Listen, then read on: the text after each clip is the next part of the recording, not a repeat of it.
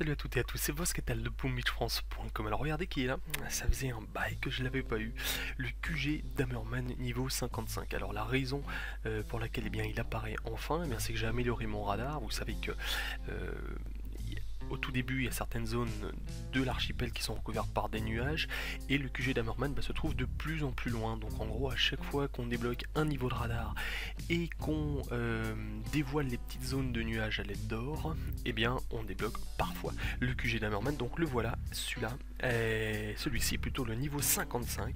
Alors moi je vais l'attaquer en RZM, vous allez voir.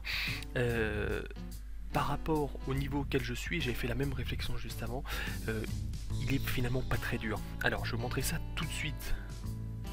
Le fameux QG avec du son, ça sera peut-être mieux. Alors, donc, qu'est-ce qu'on a ici pour les RZM? On a finalement 3 gros dangers. Le premier, c'est ces 4 lance-roquettes qui sont que niveau 11 d'ailleurs. Le deuxième danger, eh bien, c'est ce MMG 9000, fameuse grosse mitrailleuse de niveau 1. Alors, vous avez vu qu'en plus, le QG de l'hammerman n'est pas boosté, c'est-à-dire qu'il n'y a pas de statut. Et le troisième danger, eh bien, c'est ce méga mortier. Regardez la portée du méga mortier. Voilà, donc il fait à peu près les 3/4 de la carte. Donc moi, je vais essayer de détruire au préalable ces 3 points. Et puis ensuite, eh bien, je vais longer en haut pour revenir tranquillement sur le QG. J'aurai un petit peu de perte, mais en théorie, ça devrait passer. C'est parti. Alors, donc, comme prévu, je vais d'abord commencer par la petite MMG.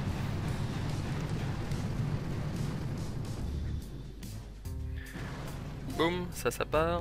Ensuite, le méga mortier.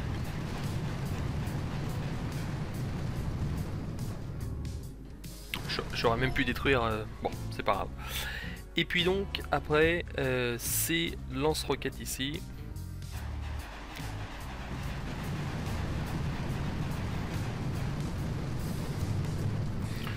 Alors, je vais commencer par en détruire un. Les autres, j'ai détruirai au fur et à mesure, je récupérerai des points. C'est-à-dire notamment ici. Allez, donc on y va, on lance tout. On les amène sur la droite, eux ils vont s'en débrouiller. Donc je détruis un autre. Un autre encore.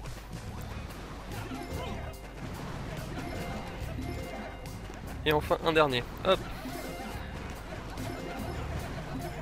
Donc j'envoie le fumigène là-haut, ça serait con de se prendre toutes ces mines.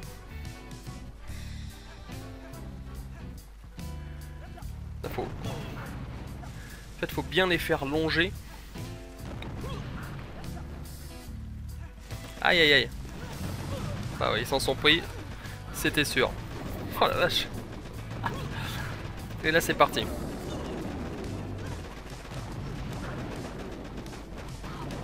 Et il me tire même pas dessus. Ah bah de toute façon j'ai détruit. Voilà.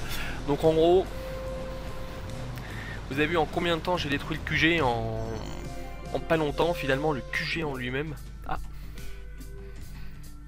C'est impossible, j'ai étudié tous les manuels de stratégie défensive et vous m'avez encore battu, vous me laissez pas le choix, je vais vous exterminer. Le gars ça fait 6-7 niveaux qui dit ça. Alors attention, il y a du diamant là, hein. 10 fragments de glace, 5 éclats de glace et 2 cristaux de glace. Et bah paradoxalement, hein, le nombre de ressources qu'on gagne n'est pas important.